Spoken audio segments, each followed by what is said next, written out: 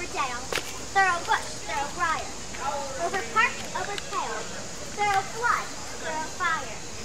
I can wander everywhere, swifter than the moon's sphere, and I serve the fairy queen to deal her orbs upon the green. The castles tall for pensioners in their gold coats spots. Those be rubies, fairy favors, in those freckles live their savors. I must go seek some dewdrops here, and hang a pearl in every cowslip here. Farewell, thou lawless spirits, all be gone. The queen and all our elves come here and on. The king doth keep his revels here tonight. Take heed the queen come not within his sight.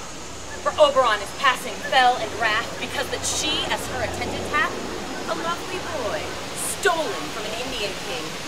She never had so sweet a changeling.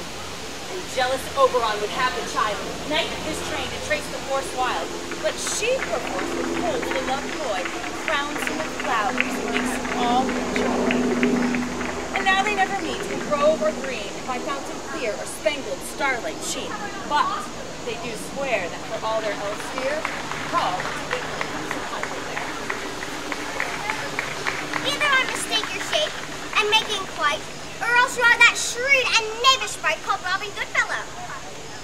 Are not you he that frights the maidens of the villagery, skim milk, and sometimes labor on the quern, and bootless makes the breathless housemaid's turn, and sometimes makes the drink to bear no barn, which lead night wanderers laughing at their horn? Those are hobgoblin call you, a sweet cup. You do their work, and they shall have the luck. Are not you he? Thou speakest right. I am that merry wanderer of the night.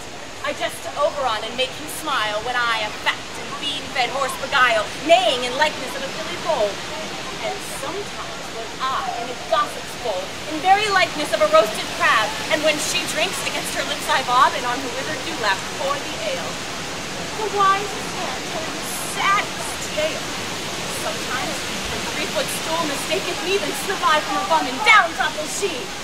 And Taylor cries and falls into a cough, and then the whole choir hold their hips and they laugh, and waxen in their mirth and knees and swear a merrier hour was never wasted there.